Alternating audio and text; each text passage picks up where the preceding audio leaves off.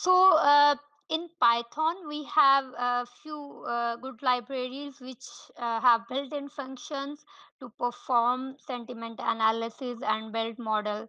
So I have listed three famous libraries: NLTK, Genasium, and Skylar library. So these libraries are used for various purposes for using NLP, topic modeling, and applying machine learning algorithms. So to perform these activities, we have downloaded Kaggle dataset about the reviews of hotel.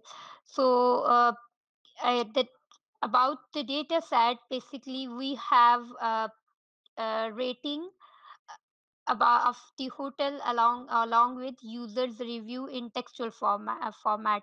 So a rating is in numeric form, like 0 to 10 was basically the scale. People have chosen the minimum rate of various hotel is 2.5, and at highest level they have chosen 10.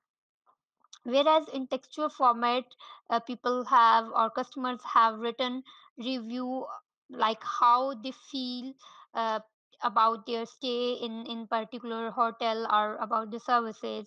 So the review consists upon two columns. One is uh, the good reviews, like the customer is happy with the services or not, and the other one is bad review, like the customers are not satisfied and they don't feel good while they were using services of particular hotel.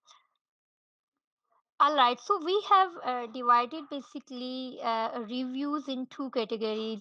One is bad and other is good.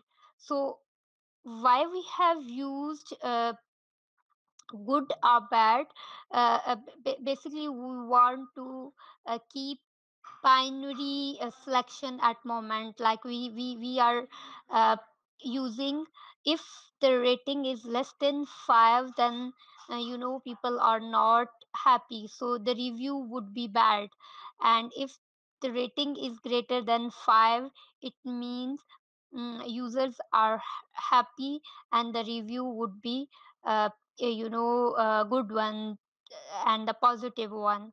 So let's see whether that is true or not. And if it is not true, how to basically deal them and extract actual review.